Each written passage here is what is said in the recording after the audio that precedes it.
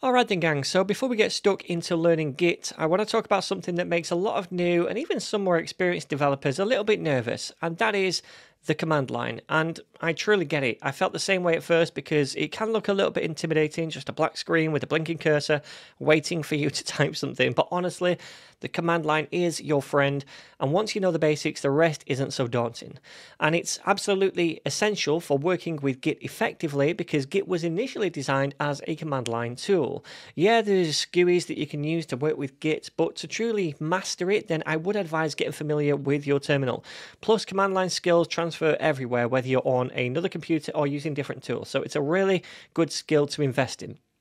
Now, the goal of this lesson isn't to make you into a command line ninja overnight, but hopefully it will give you the essential navigation and file management skills that you might need when you start using Git commands. So we're going to start with the basics and then we'll just build up your confidence step by step. And if you're already comfortable with the command line, by the way, feel free to skip ahead to the next lesson. For the rest of us, let's get started. Now, even though I said we'll be using VS Code and the terminal inside VS Code to work with Git and the command line in general, I wanted to use Git Bash directly in a dedicated terminal for this lesson because there's less distractions that way and we can just focus on the commands that we're running. But at the end of this lesson, I will also run a couple of commands within the VS Code terminal as well to show you how that works and to show you how to get up and running with it. And remember, to open Git Bash, just right-click on your desktop or within any folder in your Explorer, choose More Options, and then just select Open Git Bash. And again, if you're on a Mac, the default terminal is fine. Right then, so let's start with the most fundamental concept when it comes to the command line, which is where you currently are in your file system. So when you open a terminal, you're always somewhere on your computer. You're being dropped into a location within some folder. And this location, where you are in the terminal at any given time, is known as your current working directory. And from there, you can navigate to different folders. Now, your current working directory is going to be different depending on where you opened your terminal or Git Bash. So you can see in my terminal, I'm dropped into this folder right here. Now, you can confirm that by typing your first command, pwd, which stands for print working directory, and then just hitting enter. And you'll see a full path to this current folder printed back in the terminal. Now, this might seem obvious when you're looking at it right now like this, but when you're deep in a project with lots of subfolders, knowing exactly where you are might be important. But anyway, now we know where we are. How do we then navigate to different folders on the computer? And how do we even know what folders are inside this current working directory that we can navigate to? Well, to find that out, we can use a different command, ls, which stands for list. And that's going to list all of the subfolders and files in this current directory. The folders are the ones with a slash after them. Now, when we use commands like this, we can also, a lot of the time, add what's known as flags. And flags are a little bit like options that we can tack onto the command to make them behave a little bit differently. Now, flags start with either a single or double dash, so you will see both of them when you're looking up commands. Generally, a single dash is for short options, normally denoted by a single letter, and double dashes are normally long options and use a full word. For example, with the ls command, we can use the flag double dash and then all, which is the long option format because it uses the full word all, right? And when we use this flag, we're saying we want to list all of the files and folders, including the hidden ones, because by default, they've not been listed. So by adding this flag, we've kind of changed how this command works a little bit, right? Now, the short option version of this flag is just to add a single dash and then a. So this time, just a single letter, but it's going to do the same thing. So the long option format is more human readable, I guess, but the short option is quicker and sometimes also lets us to combine multiple options in one go. For example, another flag is the L flag, which I can use by saying -L. And this flag says we want to see the long listing of all the files and folders with extra information, like maybe the file sizes and when the file was last modified. So if I hit enter, we can see all that information. And now I might want to use both flags at once, A and L. And I can do that by saying ls again, and then a dash, and then L and A to combine the flags. All right. And by the way, to see a list of all the flags that we can use for different commands like ls, we can type the command and then use the help flag, so ~help. And if you press enter, then you're going to see a list of flags available for this ls command. You're also going to notice that all of them, or rather some of them, have the short version using just a single letter, and some of them have the long, more human readable version. So sometimes there might not be a long version of a flag that you can use. Anyway, that's how we use flags, and I'm sure we'll be using more of them as we go forwards in the course and when we start using Git. For now, let's move on. So the next command I want to show you is the clear command, and if we type that and hit enter, it just clears the terminal screen, gives us a blank slate to work with. And I like to do this after a while to give myself just more empty space. It feels cleaner. Okay, so we've seen how to list what's in the current working directory, but then how do we navigate to different folders? Well, to do that, we can use the cd command, which stands for change directory. So let's say I know there's a folder in my current working directory called docs, and I want to navigate into that folder. Well, I can just type cd, then a space, then that folder name, which is docs, and when I press enter, I'm going to end up in that folder. And I can prove that by typing pwd again and hitting enter, which shows me a full path to this current directory. Now, if the folder you're navigating to has spaces within it, then you'll either need to escape the spaces or wrap the folder within double quotes. For example, if I type ls and press enter, I can see another folder in here called PDF files, which contains a space. So I could navigate into that folder by typing cd, then a space, followed by the folder name PDF files, but this time I'm going to put it in double quotes because there's a space. And when I hit enter, I'm going to get dropped into that folder. Okay, so that's navigating into folders, but what about going back up to a parent folder? Well, in this case, I might want to navigate up to the docs folder, right? And to do that, I can type cd and then a space, and then this time double dot. And this double dot means go back up to the previous directory. So when I hit enter, I'm going to go back up to the docs folder.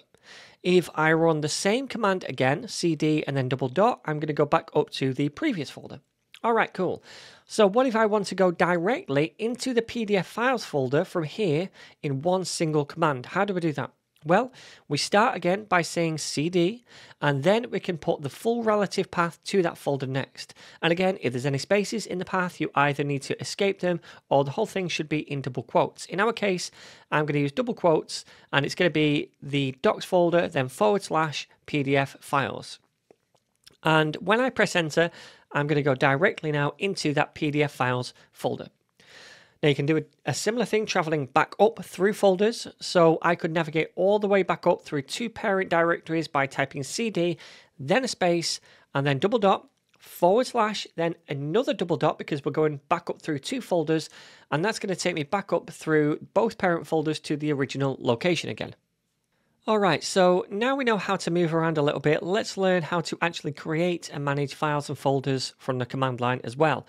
I'm going to start by making a new directory within this working directory, and I can do that using the mkdir command, which stands for make directory. So type make dir and then a space and then the folder name that you want to make, for example, test. And that's going to make the folder when we hit enter. Now I can prove that by typing ls and hitting enter, and we should see the new test folder. So now we could navigate into that folder by typing cd, then test, and inside this folder we might want to make a new file, which we can do by using the touch command. So type touch, then a space, and then the name of the file that you want to make. For example, I'll make one called hello.txt, and then I'm going to hit enter. And that's going to create a file for us, which I can demo again by typing ls and then pressing enter to see that file in this folder. I can also open this file on Windows by specifying the program I want to open it with, like Notepad, followed by the file name, hello.txt, and then hitting enter. On a Mac, you'd use the command open, followed by the file name instead. But anyway, with that open, you could edit and save the file and then close it down again.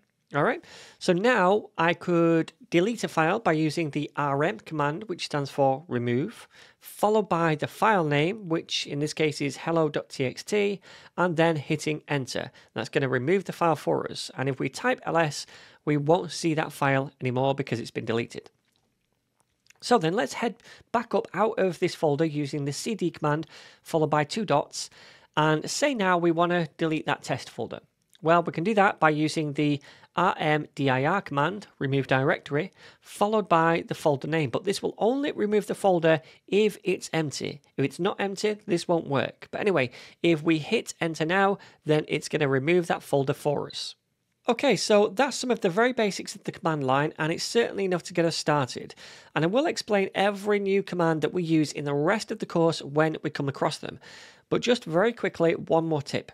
You can cycle through previous commands that you've run using the up and down arrow keys. And this is something I do frequently when I'm working with Git because I find myself running certain commands over and over again multiple times in quick succession.